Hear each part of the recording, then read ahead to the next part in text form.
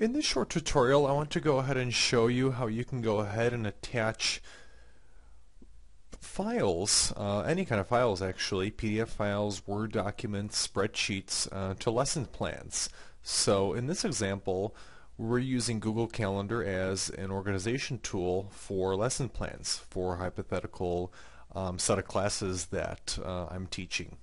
You can see I have a few agenda items already loaded in for a particular set of days here in my calendar, and my next step is I want to go ahead and attach a PDF of some lesson plans that I have actually for science for this particular part of my agenda right here, which is the second item for this for Wednesday, June 8th.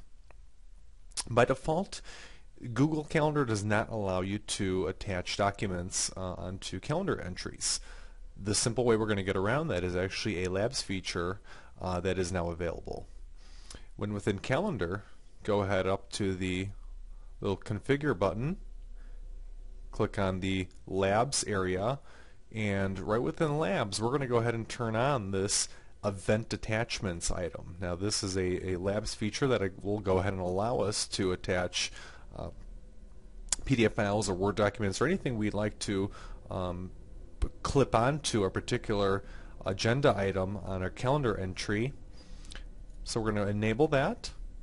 Let's go back up to the top, click on Save, and now if we go ahead into this particular item on our agenda, we click on that, and you'll see where this says Add Attachment right under this area here, right under the description.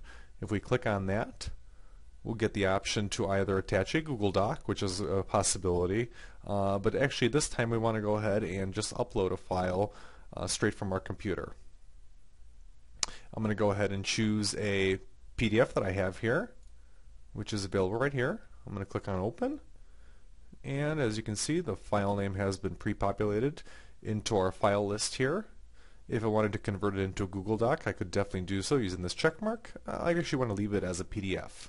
So I'm going to uncheck that last option, and I'm going to click on Upload. And after a short delay, our PDF file will be uploaded, and you'll see it as an attachment right here on our entry. If we click on Save, that attachment is now saved on that item, and if this was shared between teachers or even possibly between students, they would definitely have access to that file as long as the sharing settings were set properly between the two parties. I hope you learned something, and now you can go ahead and attach items to your class schedule agenda very easily.